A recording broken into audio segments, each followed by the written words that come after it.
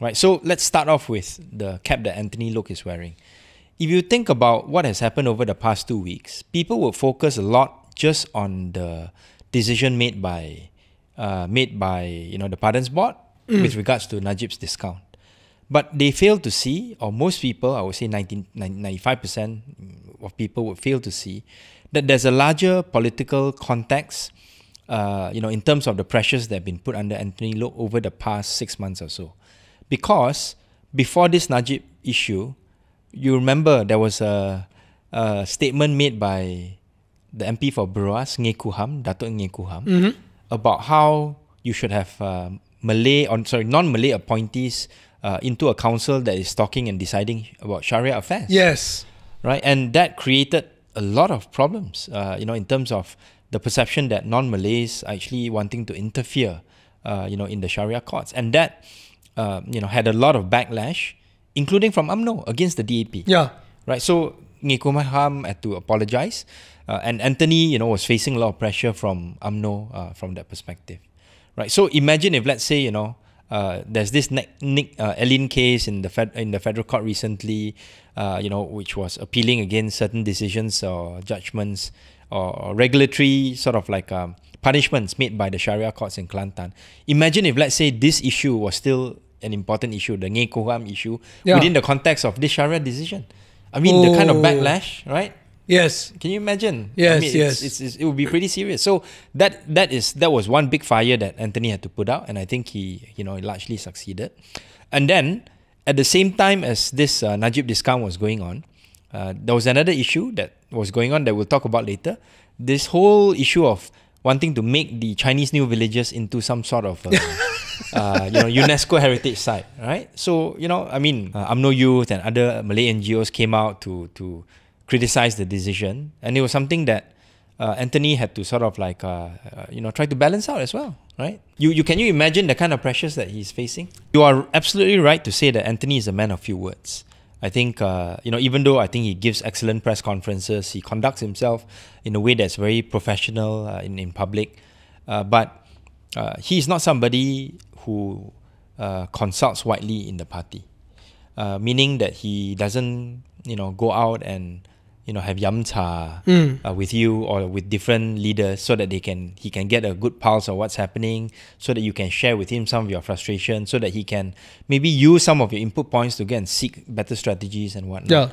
Yeah. I think this is something that is of concern for a few reasons. At the very basic level, when you do not consult widely, you put too much burden on yourself. Right? Which is why I actually, in my press statement, say, look, the CEC should issue a statement on this. Because if the CEC issues a statement, there are 30 of them there, it can be seen as 29 people backing up Anthony. Yeah.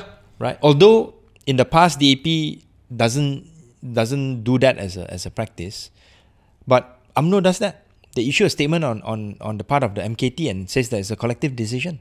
And this is not something that's written in the DAP constitution, that only the SG can make statements.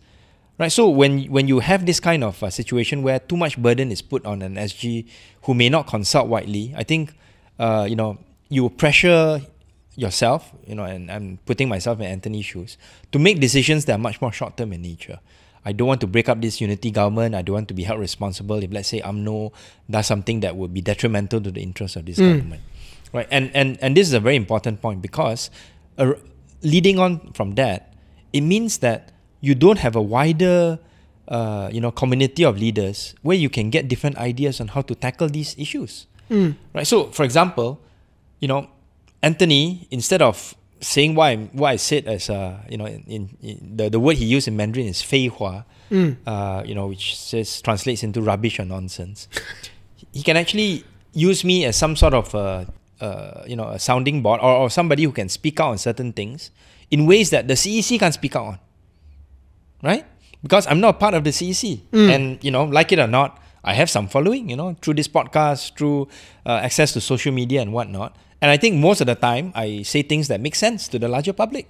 Right? So, that kind of strategic thinking on a more holistic level, sad to say, is not happening in the DAP now. And I think this is part and parcel of the responsibility of Anthony. Because you have to understand, Peter, just like a CEO, right? No, there's no perfect CEO. There'll be areas where you are strong, right? There'll be areas where you're weaker at. So Anthony is very strong in terms of keeping party discipline, in terms of being focused on the message, in terms of trying to balance all the different needs of different constituents.